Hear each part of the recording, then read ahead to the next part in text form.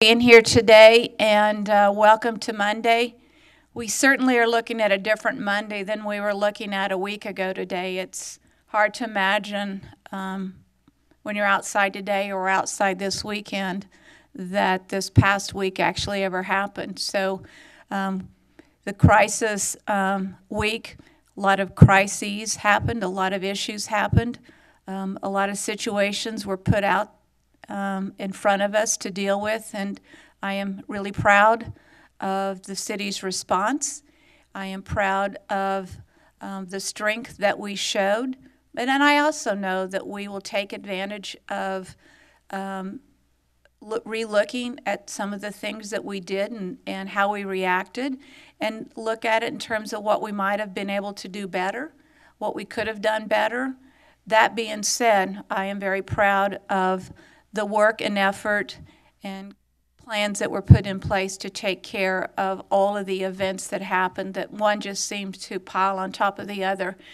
We probably won't have another event like this for another 50 years, but we can't bet on that.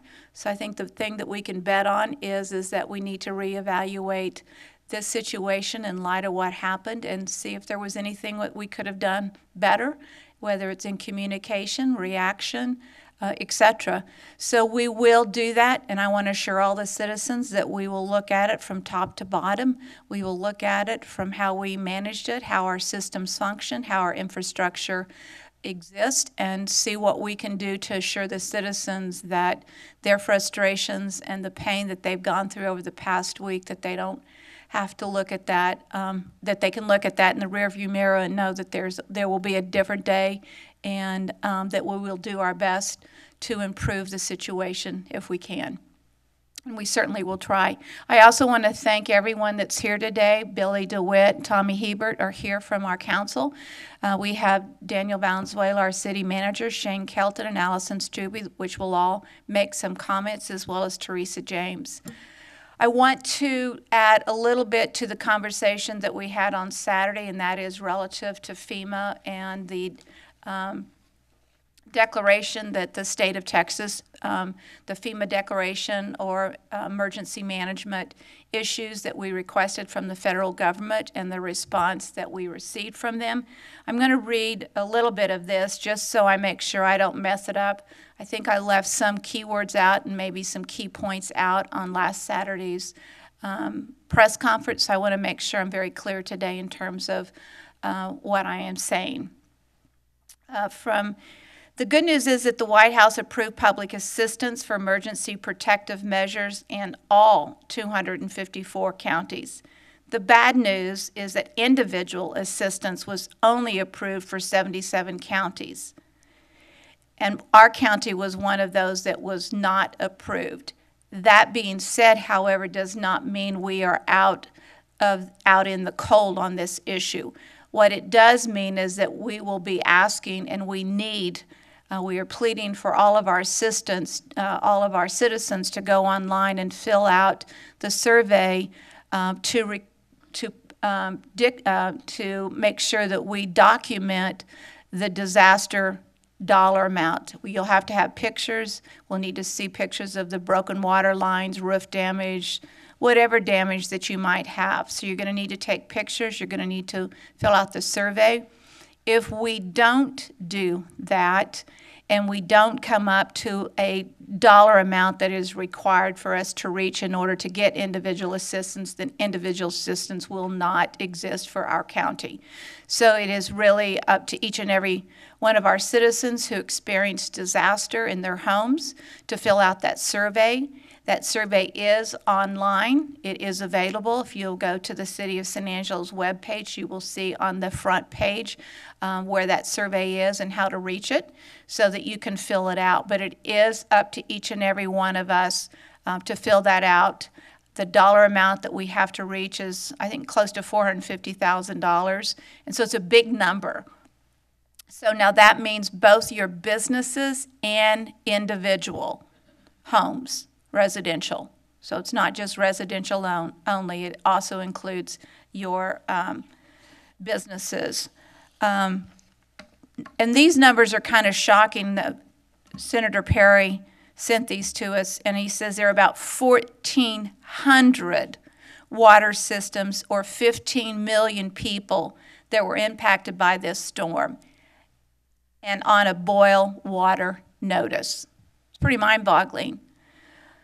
So we're not the only ones who've gone through this, but we are the citizens of this city, and it is our citizens that we need to fight hard for and to work as quickly and as we can to make sure that you get back all of the infrastructure issues, including water, into your homes. For those of you who might not have water in your homes because you have a broken water line, Shane Kelton will go over what you can do as it relates to that issue.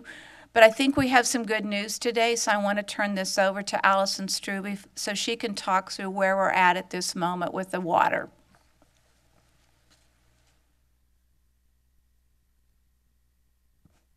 Thank you, Mayor. I have good news to report, and I hope that most all citizens are realizing that good news. We are back to more normal operating procedures at the water treatment plant, as well as normal operating levels that we see in tanks. I believe we've been talking about flow rates and how we have increased those over the past couple days to fill those tanks. The max flow rate we pushed out of the plant was 27 MGD, or million gallons per day. Currently, we're producing 13 million gallons a day, and that is more in line with the seasonal type flows that we see as we approach spring. We have been flushing the system, as well as checking pressures throughout the system. If you do not have pressure and you do not believe you have a broken water main or broken service line, you need to contact us so that we can work through that issue with you. We have also began sampling today. Our water quality division dispatched about 4 crews out to start the sampling process, and this is a part of the boil water notice, so they are doing those bacteriological samples. Those do take 18 hours, and they are out collecting those samples right now. The other thing we want customers to know is that some residents have experienced odor, or they see discoloration in those lines. That can be caused by some of those service lines holding water for a period of time. It just didn't have enough pressure to make it up into your home when our system was down. So just flush your lines, and obviously we will put out information once the boil water notice is rescinded about what filters you should replace and how you should go about flushing your system. We've also encouraged customers to start back into your normal routine, ease back into that, washing, 1 load of laundry that can get you through the next few days, rather than washing all 10 loads of laundry that you may have at this point.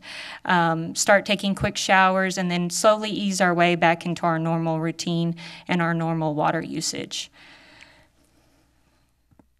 And I believe that is all the updates that I have at this point, so I'll let Shane talk about the distribution sites for those. See if there's any questions first based off of this information. Is there any questions that I can answer while I'm up here at the podium?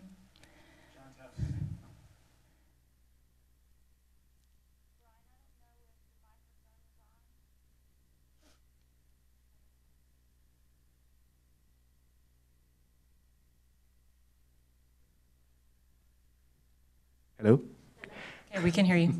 John Tufts and Angelo Standard Times.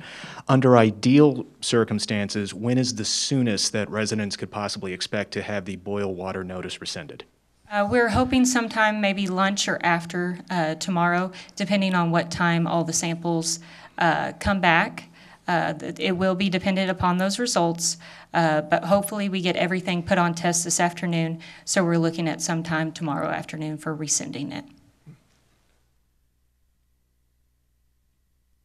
Matt Cerna, Fox West, Texas. Now, will this include all of San Angelo, even the Paul Ann area? Because before this happened, Paul Ann was still in the red. Correct.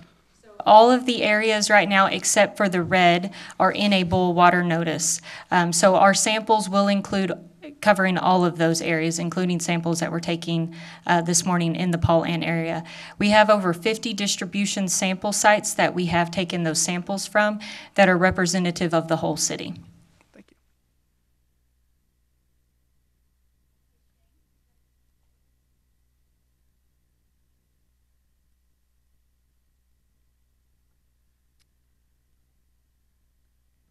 As we're moving forward, we know that there are quite a few homes out there, homeowners out there that have broken water lines in their homes and have had to have their meters turned off and are currently without any water whatsoever.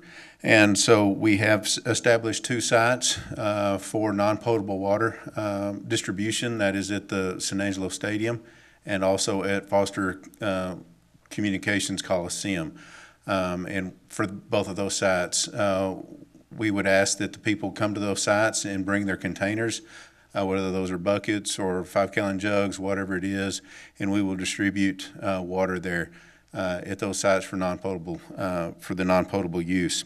If we have folks out there that are handicapped or elderly and cannot come to those sites, they can call 325-486-3776 and leave their name, their phone number, and their address, and we will have city staff bring non-potable water to them so they can continue to flush their toilets and try to maintain their homes as best as possible.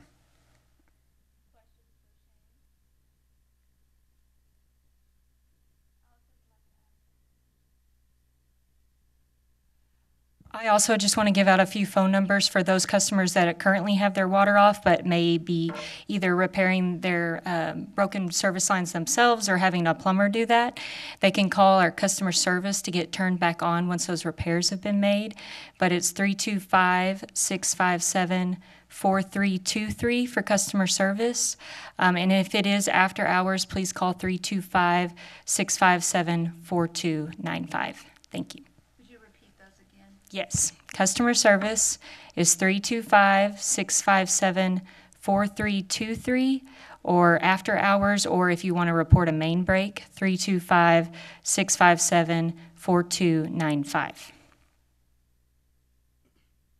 have a question, Matt Trammell, San Angelo Live. There's been distribution for water set up for non-potable water, but will there be a drinking water distribution site set up?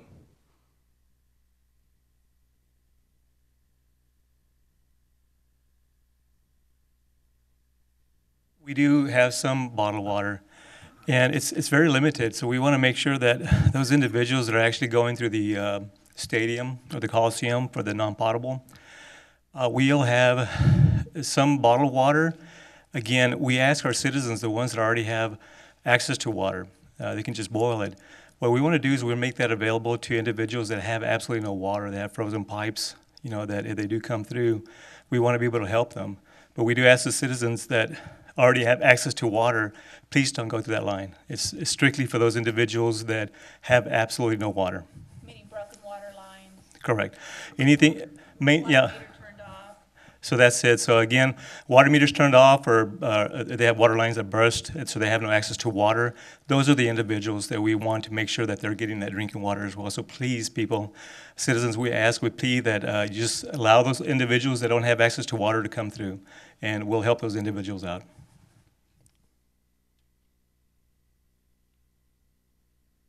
I really want to emphasize the fact that the 77 counties that were not included in the original declaration for assistance, I don't want anyone to think that there was something the city didn't do, that we didn't follow up, that we didn't fill out a form, that we didn't sign a form.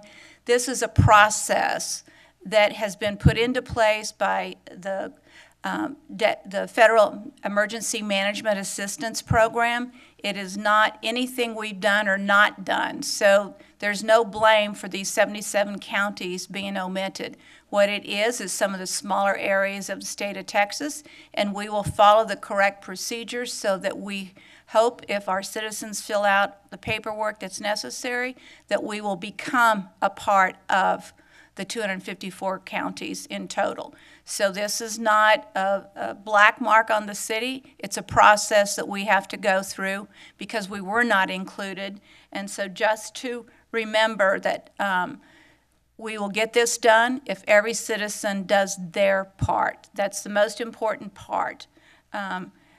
Just because we weren't part of the original 77 counties does not mean we won't be available for assistance. Yes. Any idea what kind of public assistance Tom Green County might be getting Yes. from FEMA? What it says your county judge or emergency management coordinator will be doing something similar for the public infrastructure that was damaged during this storm. They are also turning in state of Texas assistance requests, which is a STAR request, for local needs, whether that is bottled water shipments, food distribution, or generators and fuel. Distribution sites run by local jurisdictions are reimbursable under the disaster declaration, and that is for counties. Could any of that assistance go to repairing water mains to offset the cost to taxpayers?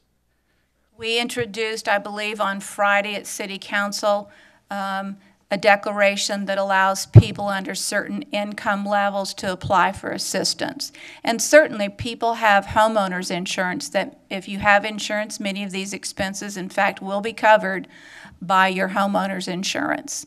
But we did approve an emergency declaration on Friday for assistance for those households making certain income levels based off of the number of people in the household.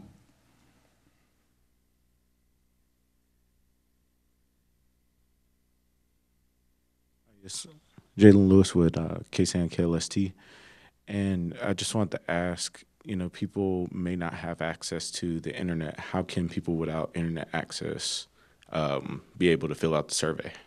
I believe we printed copies, and they are in the annex building, which is the old First Financial Bank building, which is our water department. We have printed copies of the survey that may be filled out there. Again, the most important part for all citizens to understand is you must have photographs. You must take photographs of the damage before the repairs.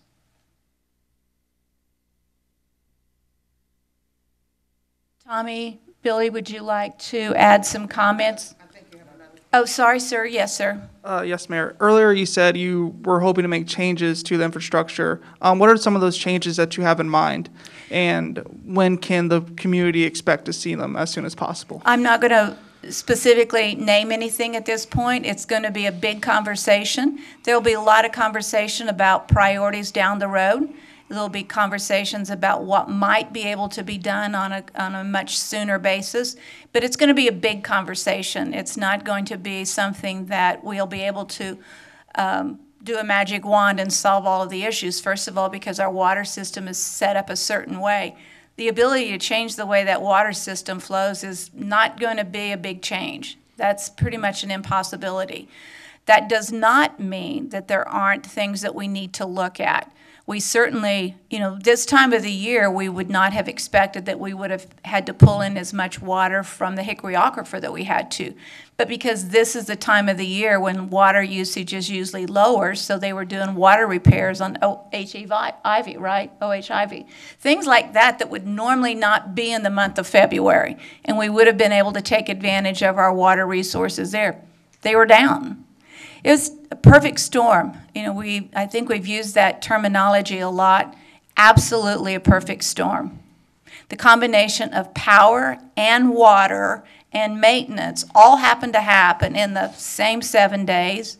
And for San Angelo, it was a little bit worse because, in fact, we had the contamination water issue the week before. So we really went through 2 weeks of a water crisis, if you will. Many cities have gone through a water crisis, and some of them much worse than ours. But they didn't have the previous week that we had to live through. So ours kind of compounded because of that contamination issue. So it made it harder on individuals. We were up and down and in and out and on and off because of all of the situations attached to the contamination as well as this water pressure issue. But again, I repeat, we would be wrong if we didn't look back on the past 7 days or the past 14 days and not analyze it and say, in retrospect, what would have we done? How could have we done it differently? Is there anything that we can do that if this happened next week or next month or next year, that we would change up what the system does or the infrastructure exists? I mean, below I mean, these temperatures were crazy below, and it does tremendous damage to water lines, frozen. I mean, the fact that natural gas froze up, the fact that wind towers froze up. I mean, we're talking about catastrophic events that the state of Texas has never gone through. And to add to that, most of us did not understand how the power grid worked.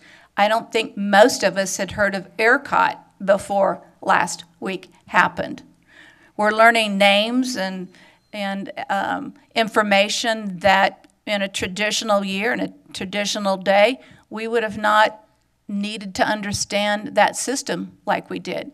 You know, AEP was surprised by a lot of the things that happened. They were not in control. They're pretty used to being in control. And it's, you know, we typically can pick up the phone and call AEP, and they have a quick response. They can immediately tell us what the situation is, what they're going to do, how they're going to do it. In this case, ERCOT dictated a lot to them, meaning that they determined how much power was going to come to our city. And then even when they committed to that number, very often in the afternoon, they took some of that power away.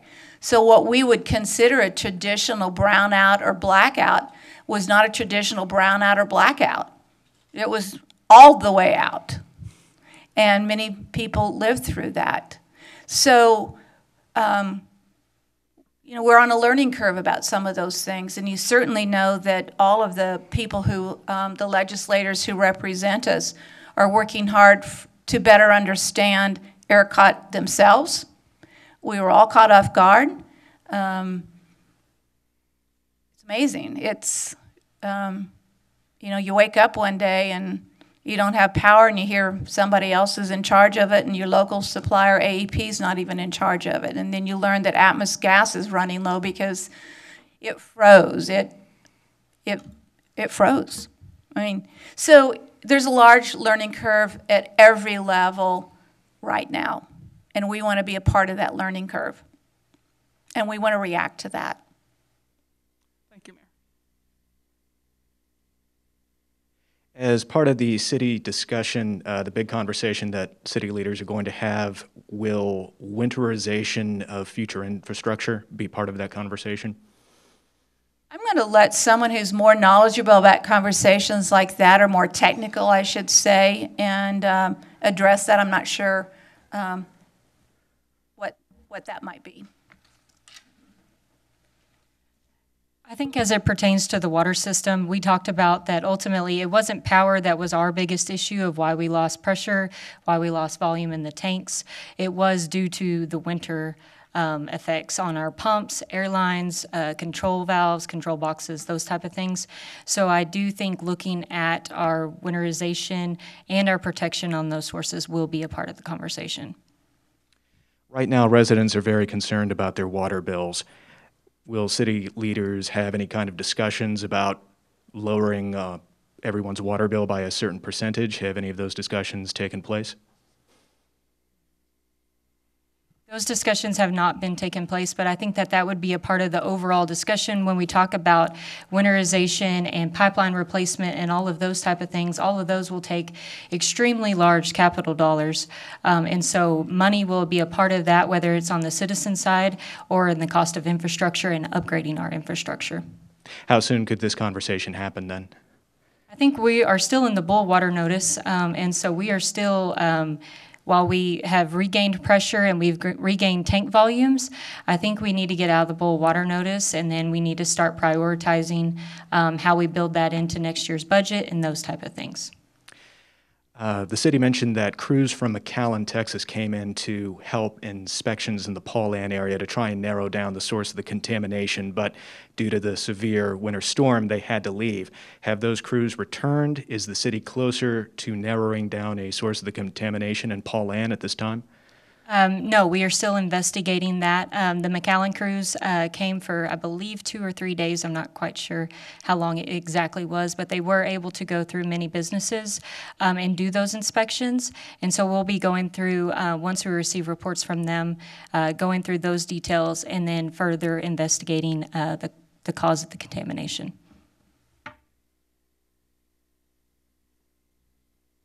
Just kind of clear up the numbers a little bit. How much would it cost to replace a mile of a water pipe? It depends on the size of that line. So, I mean, a 8-inch versus a 20-inch. A line down College Hills. I mean, just like just an average. Just you know what I mean. Just an average. Do you have an average number for that? There's so many things that go into that, but I'm going to spout off $2 million. Okay. How many miles of pipe are there in San Angelo that would need to be replaced, or in just general? I don't know the exact numbers of, say, cast iron or AC lines. Those are the ones that are the older in the system versus PVC, but we have roughly over 700 miles of water mains.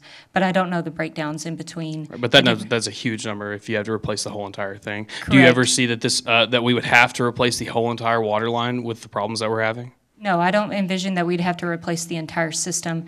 A couple years ago, I believe, when we did our water master plan, they were looking at over $100 million worth of infrastructure replacement needs at that time. Are we still fighting any water main breaks in the city right now? Yes, water main breaks are an everyday occurrence in San Angelo. We are seeing some of those as they thaw out or as those repressurize. We are still seeing some main breaks, and so we'll continue to work those as they come about. Could that affect the chart with if they keep happening on and off, or do you think we're past that the dip down in the chart where we're losing pressure?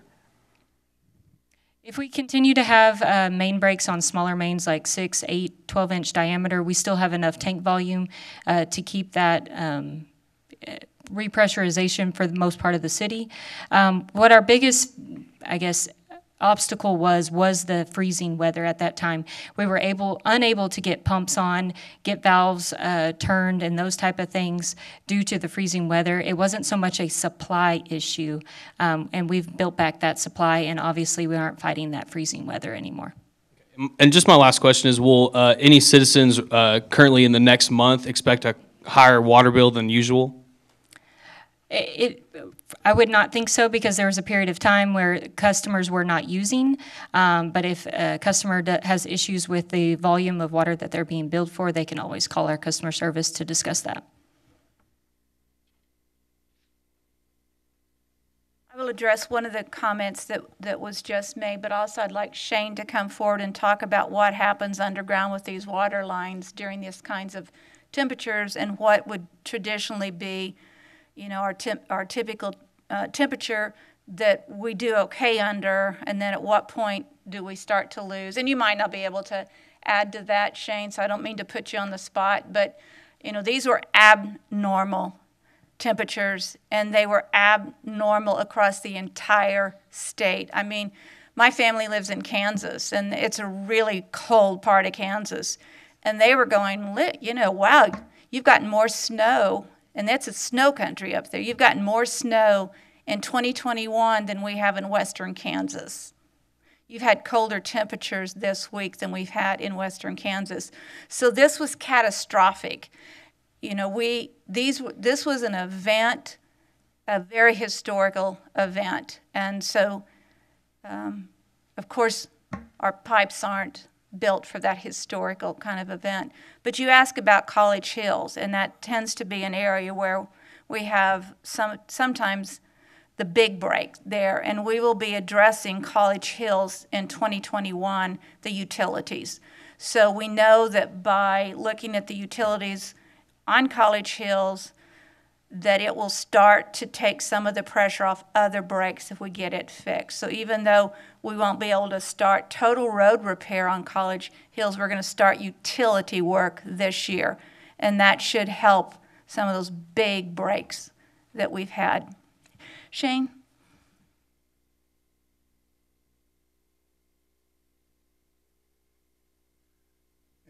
In normal system, you know, in our normal weather patterns that we typically see when we see weather temperatures dip down below freezing, you know, if we get down into the mid-20s or low 20s or even in the teens, and it's just for a day or two, our system is typically designed to sustain those type temperatures. When we start seeing temperatures fall below freezing and stay below freezing for several days in a row, we start seeing those temperatures drop down in that around that 0 degree mark. then that's where our infrastructure is not designed or built to handle that.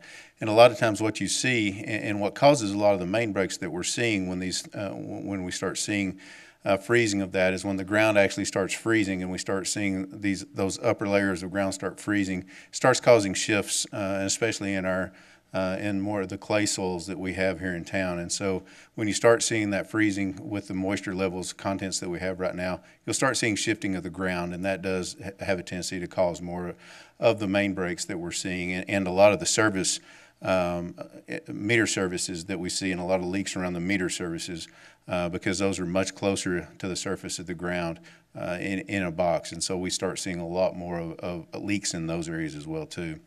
And while I'm up here in another topic, when we start talking about infrastructure and roadways, this was, again, this weather that we just saw this past week is the worst weather that we could ever think of or dream of for a roadway.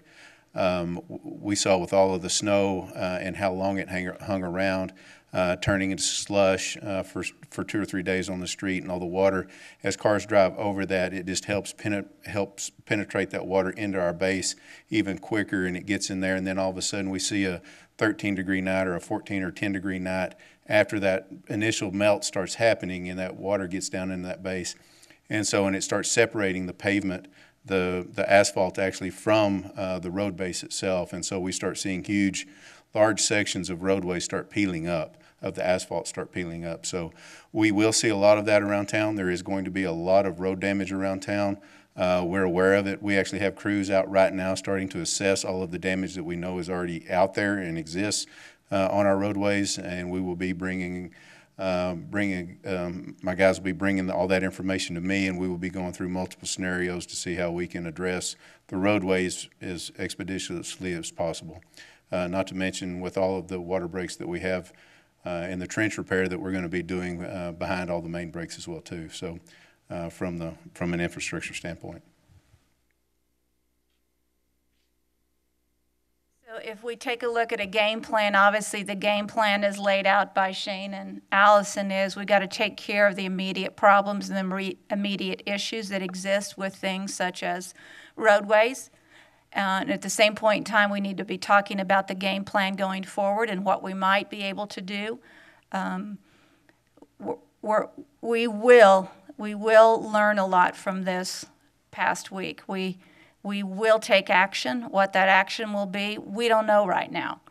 But we do know that it was catastrophic. We're not used to this. It hasn't happened in, as we say, as far as we know, ever.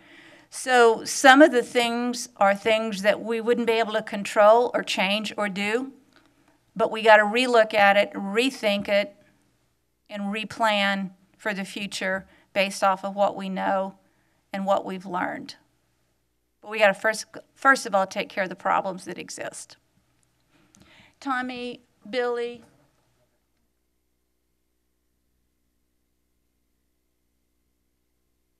Thank you, Mayor.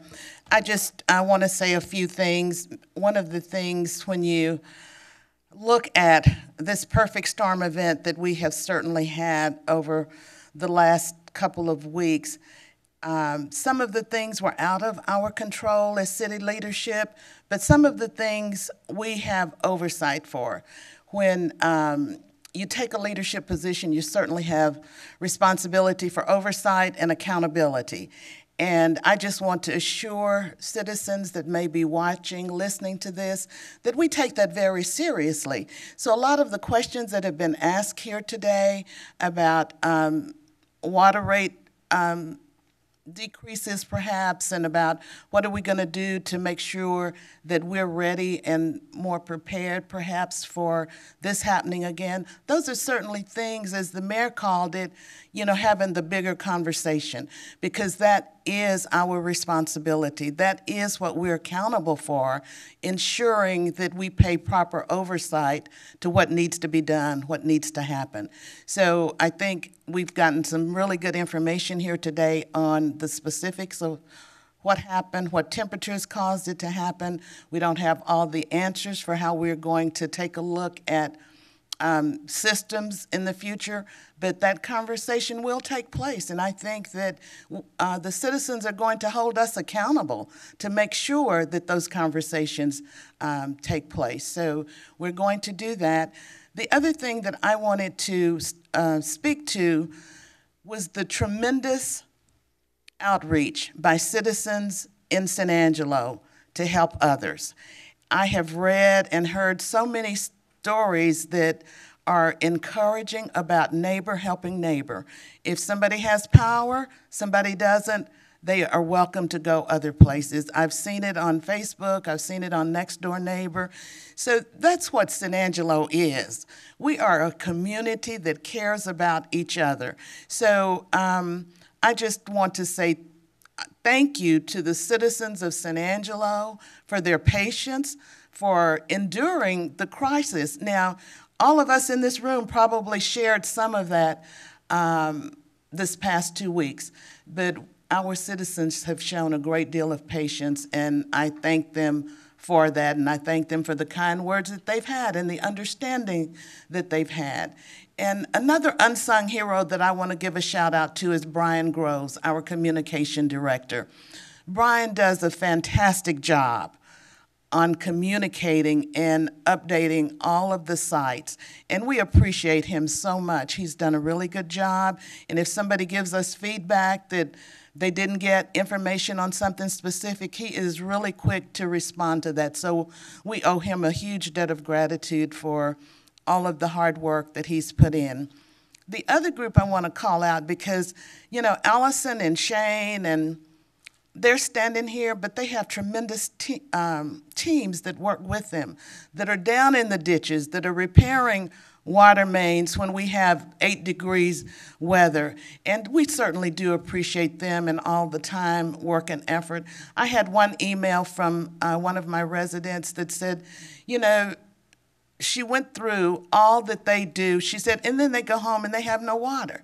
They can't even take a shower. And they have worked, you know, in the cold. They have no heat, no shower. So they suffered right along with us. So we just all owe them a big debt of gratitude for that. And going forward, want to assure citizens that we will be having those conversations about what, if anything, we can do to address our systems to ensure that not only are we better prepared, but that we put some fixes in place. That's what you do when you have a crisis and you go through a crisis and you come out on the other side. Then you take a look backwards and see what happened. Could we have done anything differently? And that's what we'll be doing. So thank you. Thank you, Mayor. Thank you for your comments.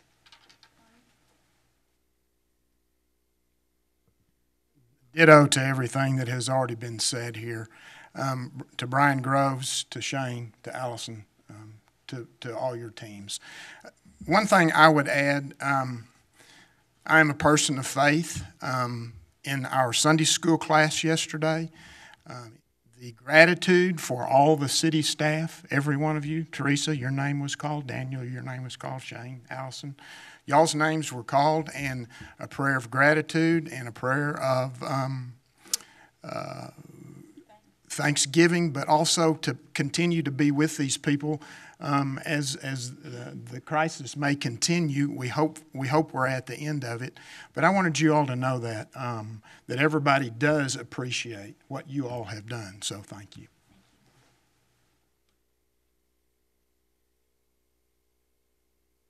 Other questions, comments? This concludes the press conference for